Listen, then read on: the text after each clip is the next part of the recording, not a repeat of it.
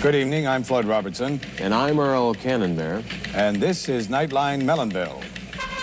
Unemployment. Tonight, Floyd and Earl look at the plight of the jobless. Tonight is the first show in this new series of hard-hitting news programs where Earl and I take an in-depth look at the major news event of the day. We'll be talking to leading political figures, Community leaders. leading journalists and analysts. In short, leading leaders of the world. And with the help of very intricate satellite equipment, we'll be talking to guests who at times will be scattered around the world, all at the same time, right here from our Nightline anchor desk. So that's pretty good.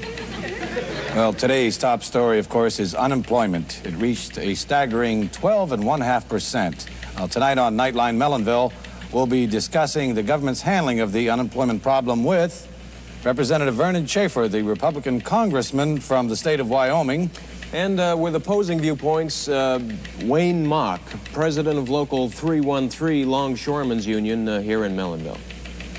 And we seem to be having some difficulties there, but we should have a clear picture in a matter of moments. Let me just add here, Floyd, that as professional media journalists, doing a live news show where technical difficulties are an occupational hazard, we just have to deal with it in a very...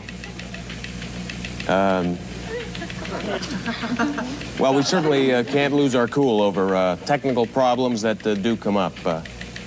Well, I think that goes without saying, Earl. Let's turn now to Congressman Schaefer. Congressman, first, let me ask you if you indeed subscribe to the classic theory that the unemployment rate is in direct inverse ratio to the rate of inflation.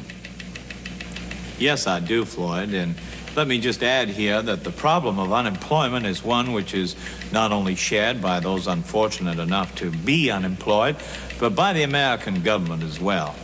It is a top priority, and the politician, not only here in the great state of Wyoming, but across this great country of ours, empathizes with the unemployed and their families in these very difficult times.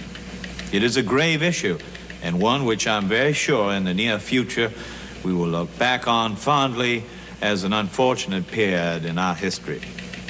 I see. Floyd, let me put that same question to Mr. Mock. Mr. Mock, did you hear the question that Floyd put to Congressman Schaefer? Sir, did you hear the question? Can you see me, sir? Do we have a feed here? Can you see, how many fingers, sir? We're not, Mr. Mock, can you see me here? Is there something I should be doing here? Is there a dial I can... Well, Earl, obviously there's still a problem with the feed, so while they're correcting that, why don't I just turn again to Congressman Schaefer. Congressman Schaefer, as explicitly as you can, could you tell us what the government is doing to help bring the unemployment statistics down?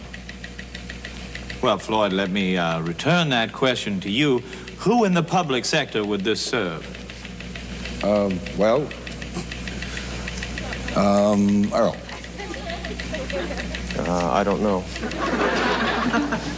Oh, I think the picture's back there.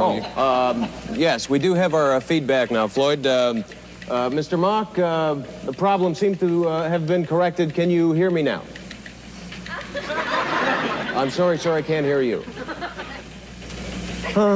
Mr. Mock, I can't hear what you're saying. I'm sorry. That in a nutshell is the union's position, Earl. I'm sorry, what is the union's position?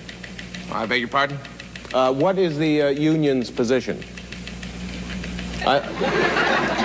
Mr. Mock, I'm sorry, I can't hear what you're saying. Earl, why don't I ask Congressman Schaefer another... Floyd, I'd like to find out what Mr. Mock has to say here because... And we're not going to take that lying down, Earl. I'm sorry, take what lying down, sir?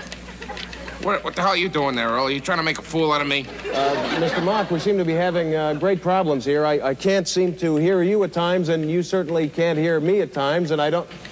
All right, what the hell's going on here? Earl, calm down now. Just calm down. Address your question to Congressman Schaefer. I don't want to address it to Congressman Schaefer. I want to find out what Mr. Mock has to say here. The man has opinions, and I think the public has a right to weigh what these two people have to say to each other.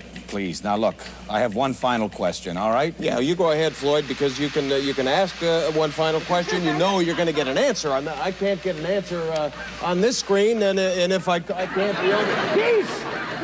What the hell are geese doing up on this monitor? I want some answers here!